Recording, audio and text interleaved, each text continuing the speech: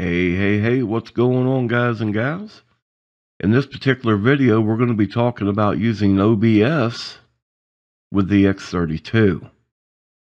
I've been getting a lot of emails asking how to do it. I'm going to be real upfront with you. I've never used OBS before. I downloaded it yesterday, watched a few videos, and learned how to do a few things, okay? Now, the first thing I want to show you in OBS is the filters. If you hit the little plus sign here, that's how you can actually add these. Now, you see right down here the VST2.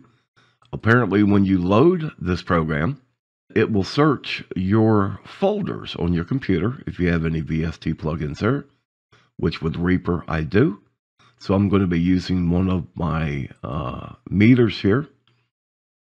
And I've got a limiter on here, which came with OBS set at a negative 0.10. And the compressor I have turned off. Okay.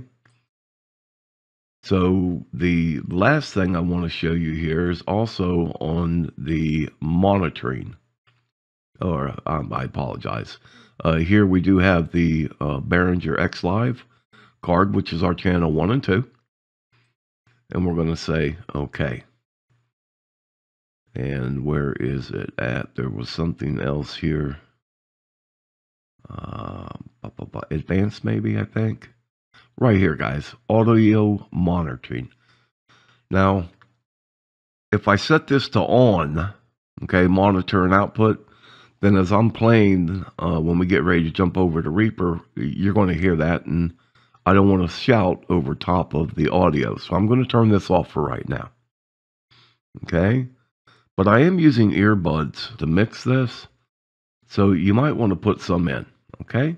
So let's go ahead and jump over to Reaper. Okay, now, David, this is how you do the virtual sound check. This is set up the routing matrix inside of Reaper.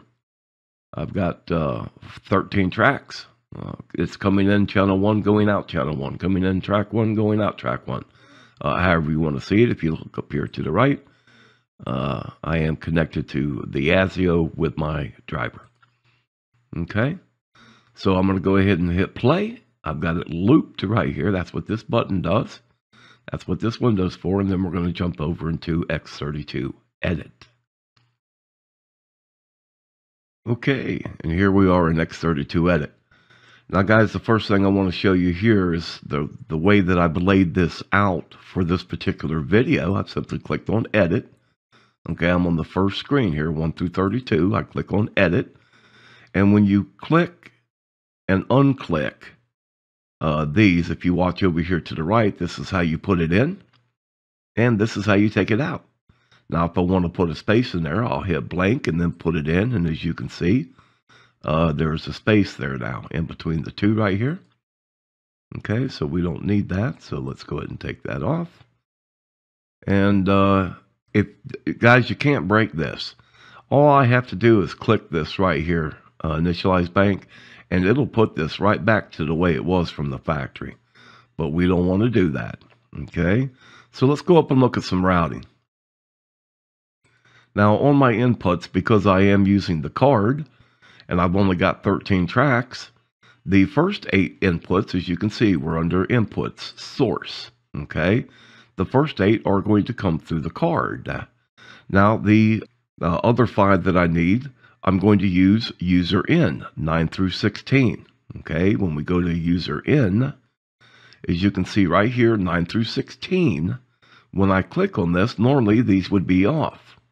Okay, but I need these tracks coming in from the card. And then when you look down here and see the local 14, 15, and 16, that's because right here under local, 9 through 16, okay? As you can see, it's telling me the card is coming all the way in through 13. Again, these would be off. And we're just going to go local 14, 15, and 16. And that's it for the user in. Now, on the card, when you set this up, okay, the source, the output, we're going to use user out for 1 through 8. The reason being, whether you're using Zoom, vMix, Skype, anything that's asking for inputs 1 and 2, this is the card out 1 and 2 right there under user outs. Okay, so now when we go to user outs, right there it is. So I'm going to send everything to mix bus 1 and 2. And that's what this is right here. You can use any mix bus that you want. Okay, and that's going to be determined right here. Now we've got 16 of them, as you can see. If I come up here now, I apologize, let me come down here. See, that's the main left and right, because that's our bus. Okay, that's the main left and right is a bus. All right, but we don't want to do that. We're going to come right back up here since I've got everything set up to 1 and 2. And there's our mix bus 1 and 2. Okay, now this is where the user in, user out patching comes in, guys. Right here, if I come back over to the card under 1 through 8, okay, let's look at our card again. User out 1 through 8. We can now come up here and assign these right back to our card. Normally, again, these would be off. For me, the easiest thing is start right down here at the bottom, guys, because you can get these off a click. Okay, and then it's not going to give you the results that you're looking for. And there we are. Okay, and that's it for the routing. So we come over to the bus. There's my stream left and right. As you can see, I do have them linked. Okay, now if you see a little clipping going on right there, it's close, but it is not clipping. If we come over here now, number one, guys, name them first. Okay, so if I come over here to the right and click on this, and then we look at this mix, you'll see that it is just about identical to my front of house mix. Okay, so I'm doing this, like I said, with the earbuds to what I think sounds good. Now, the last thing that I've done is if we come up here, we're going to pull up here. We're going to pull up this stereo fair compressor. Now, people will say, use limiters. I don't like that. Okay, and there's a reason for this. Everybody says they can't get enough volume to the stream. Well, what's happening with the limiter is it's measuring the peaks. Okay, these are not RMS meters. These are peak meters. So if we see it looking like it's clipping a little bit right there and a little bit right over here, when we come up here and look at our meters, as you can see now, okay, the mains are running much hotter than this bus. Now I am over here at Unity, and going back to the meter style, okay, I would prefer RMS meters, root mean squared, which would give you the overall average of the audio signal. We don't have that, so we're going to work around that. Okay, so I've got as strong as a signal as I can get going out of this now. So now let's go ahead and jump back over to OBS. Okay, guys, and here we are back at OBS. So I'm going to come up here and we're just going to listen to a little bit of the audio. Where did we find that before? I believe it was under Advanced Audio Properties. Monitor and output. Away from home, my love has never gone astray. Okay, so we can hear that no problem. So let's go ahead and bring up that VST meter we were talking about earlier. Okay, and here we are. So right now I've got it set to RMS. And that's the level that I'm shooting for. If you remember, I've talked about this before. The AES recommends between a -16 and -20 LUFS, which is loudness unit full scale. Okay, so if I come over here and I put this on peak, you'll see what our peak meter is reading. Okay, so that peak meter really is just telling me that I'm not clipping. It doesn't matter what the meter down here says. Okay, I'm using the meters that I have in my DAW and the meters that I have in the X32.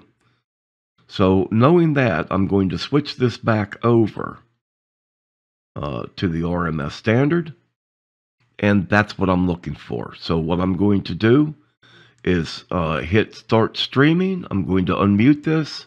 We're going to let it play for about a minute.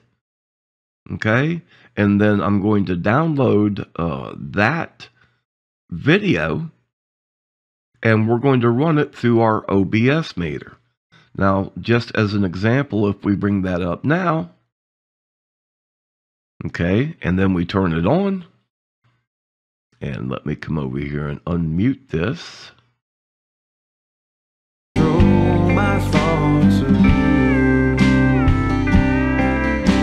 I surely can't control my thoughts of you.